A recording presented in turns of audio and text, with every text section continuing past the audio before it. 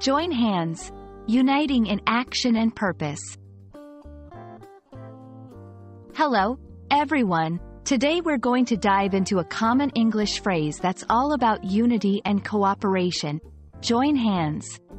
It's a phrase you might come across in various contexts, from social movements to simple teamwork exercises.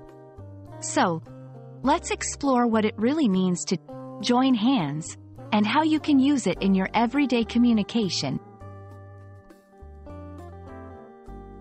The phrase, join hands, is used both literally and figuratively. Literally, it means to physically take someone else's hands in your own.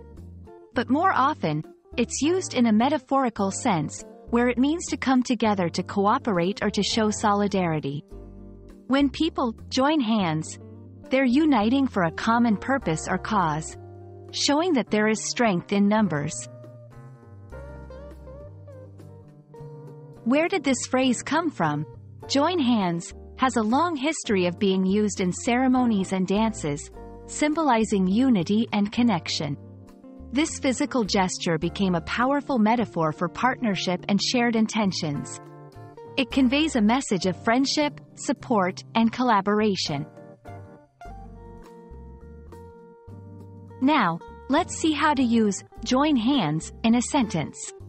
For example, the community joined hands to support the local shelter. At the end of the game, all players joined hands in a circle to celebrate their teamwork. In each case, the phrase emphasizes a spirit of cooperation and togetherness. Join hands can be applied in various contexts. Social campaigns. Let's join hands to make a change in our neighborhood. Team projects. We need to join hands to complete this project on time. Global initiatives. Countries around the world are joining hands to address climate change.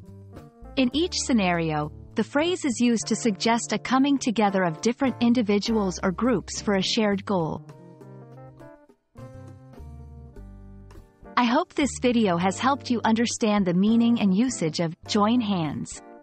It's a beautiful expression of unity and common purpose. So, the next time you want to encourage collaboration, remember this phrase and the powerful idea it represents. Thanks for watching, and let's all join hands in learning English together.